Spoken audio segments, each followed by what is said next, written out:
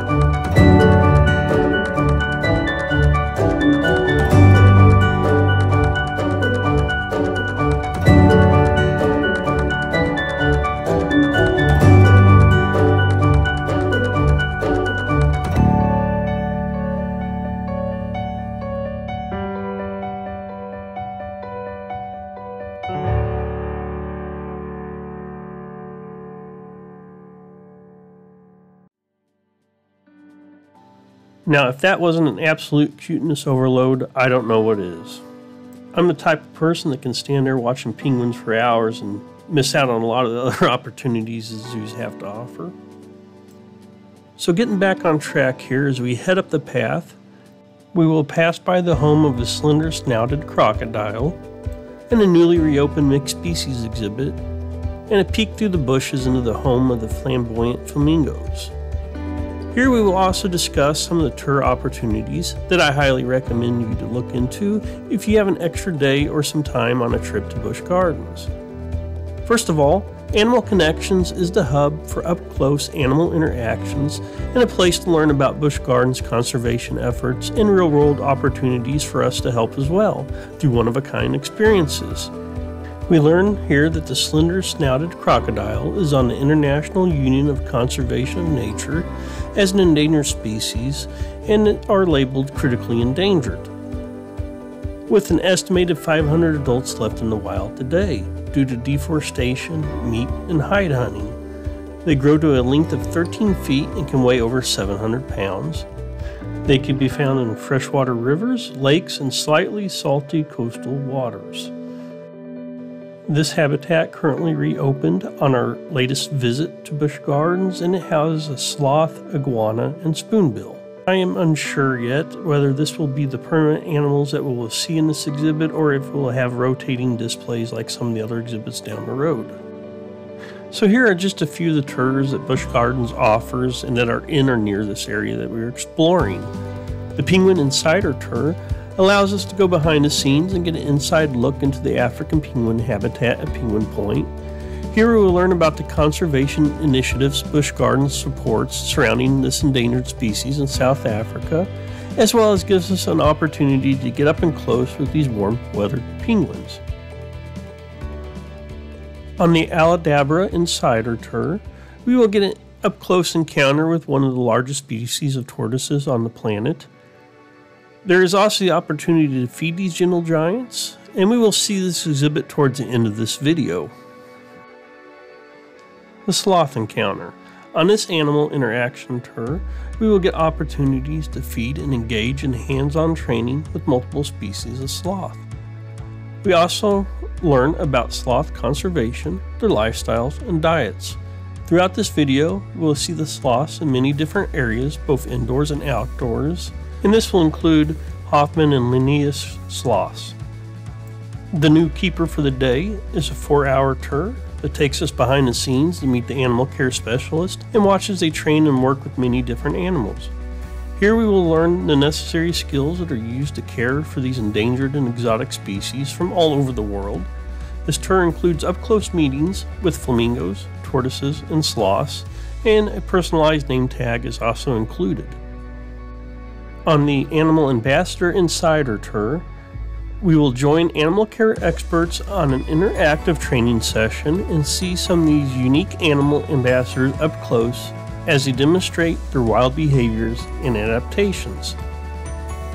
On this tour, which we will experience here in a few moments, we get up-close looks at Flash, a red-footed tortoise, as well as a three-banded armadillo.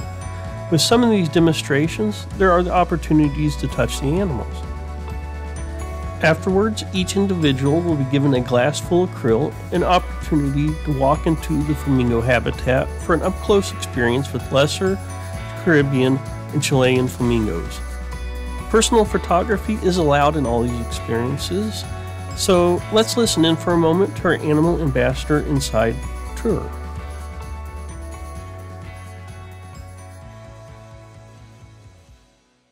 Animal Connections. This is Flash.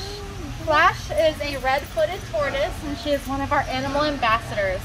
So animal ambassadors, basically what that is these animals that live in this area come out of their habitats very frequently for encounters.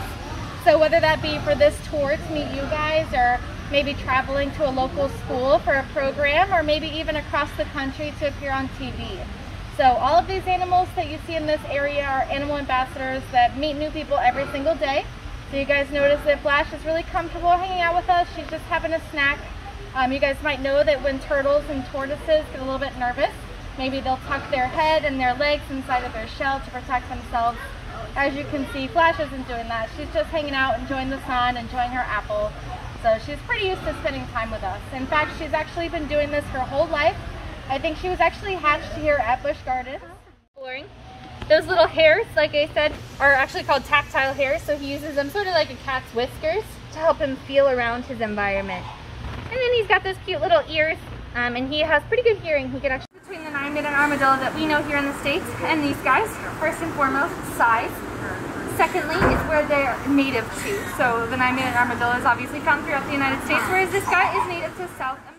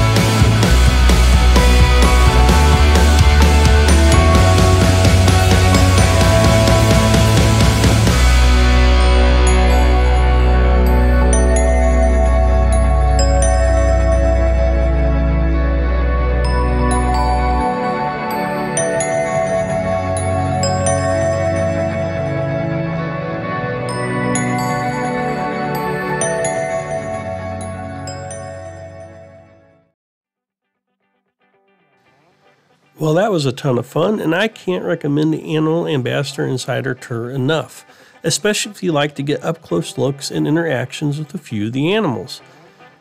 If I understand correctly, there are opportunities to see different ambassador animals on different visits.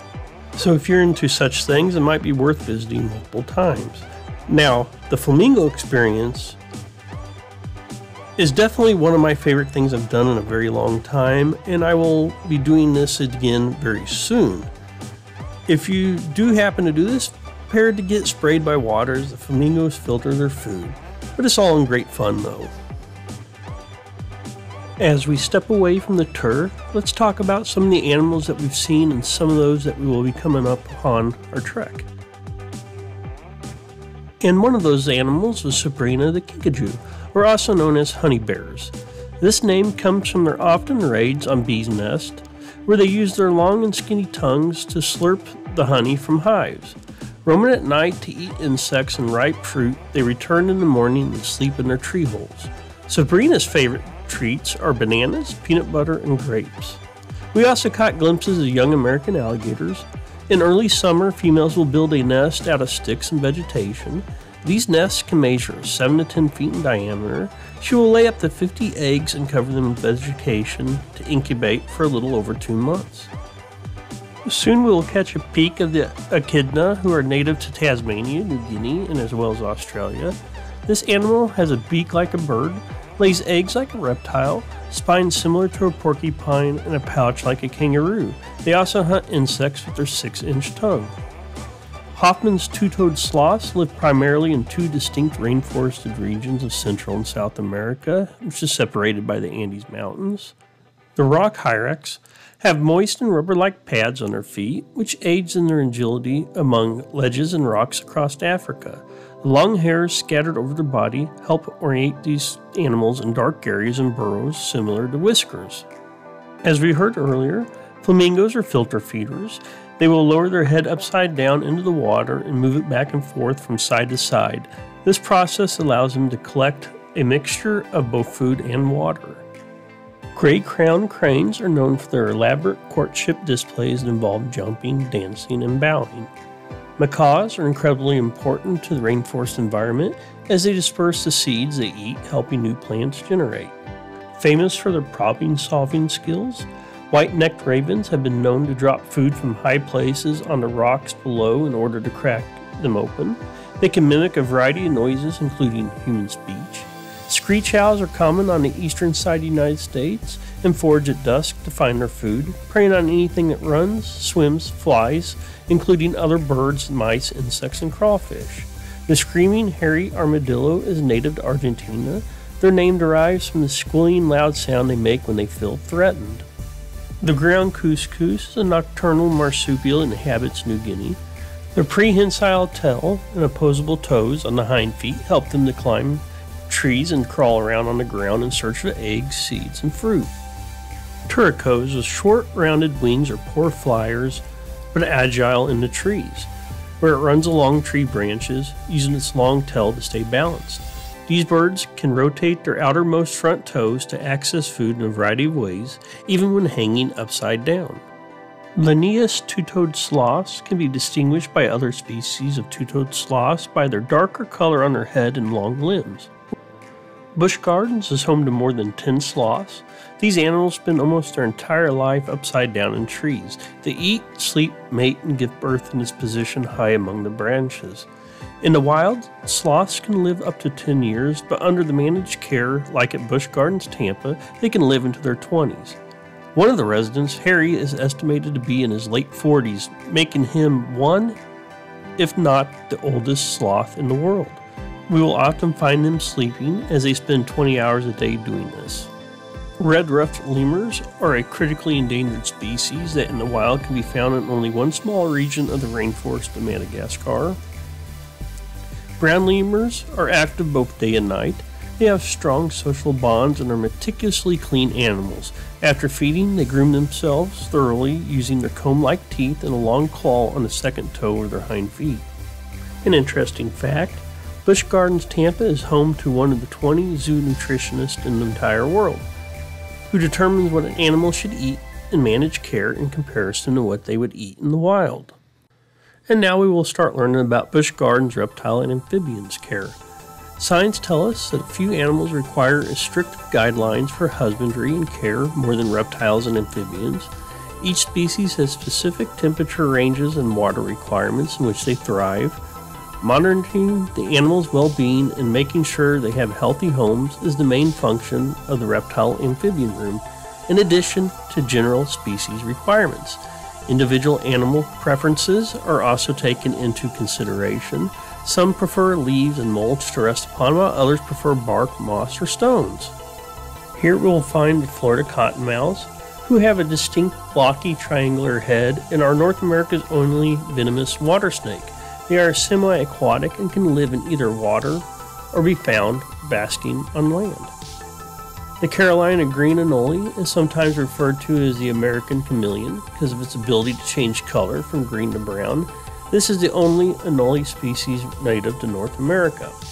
Black tree monitors are designed for a life in the trees with long curved claws, sticky soles, and long prehensile tails that serve as a fifth limb. And at the end of the reptile amphibian corridor, we will get to the amphibian breeding center. The sign here tells us that this room contains habitats for many different species of amphibians. Each habitat is customized to the individual species, meeting its own particular requirements for temperature and humidity. This meticulous attention to detail encourages excellent health and breeding. Amphibian species have been dramatically disappearing around the world, mainly due to the combined effect of habitat destruction, climate change, and pollution. That's the bad news. The good news is that the zoos around the world have committed to rescuing amphibian species in danger of extinction by creating special breeding programs and reintroduction efforts. You too can leap into action and help save amphibians in your area by simply creating frog-friendly habitats in your own backyard. A few of the conservation efforts they talk about here include Rising Tide. Basically, Rising Tide is a non-profit research effort to successfully breed saltwater ornamental reef fish. Ideally, this is to protect coral reefs using sustainable aquacultural techniques to raise marine ornamental fish as an alternative to wild reef collection. The aquarium we will see here in this area is a 270-gallon system with aquacultured fish, snails, and live coral. Nothing was collected from the wild reefs. In this tank, we'll also find the first ever aquacultured Pacific blue tang. Other programs include the sloth rescue and rehabilitation in Panama, Rothschild's giraffe research in Uganda, wildlife research and rehabilitation in Australia, and orangutan conservation in Indonesia. And here, Busch Gardens asks us 3 questions and gives us answers. What can we do tomorrow? Thousands of shipments of live wildlife and wildlife products, many of which come from endangered and threatened species, enter the United States illegally each year. One easy way we can help conserve wildlife is to make sure we know what we are buying. If there is no demand for these types of wildlife products, they are less likely to be harvested. Who can make a difference? Anyone. What can we do today? Just having a fun day at Busch Gardens, Tampa Bay can make a difference. A portion of the proceeds from this merchandise goes to support the SeaWorld Busch Gardens Conservation Fund. And this concludes our day, so thank you for joining me on this trek through Animal Connection at Busch Gardens, Tampa Bay. This is Brad, and I will see you where our adventures take us next. Until next time, safe travels, everyone.